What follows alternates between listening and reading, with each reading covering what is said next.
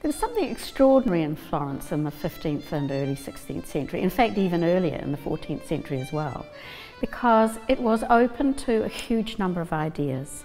There was a great focus on expanding the way in which you depicted religious art, so it was accessible to people, but also it came to have a lot of hidden meanings in it as well for people who were educated.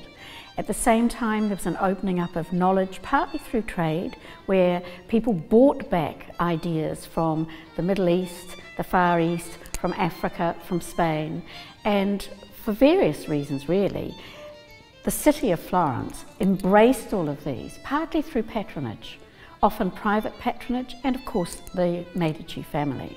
But there were also renaissances everywhere. The world was looking for knowledge, and they were absolutely keen to get it.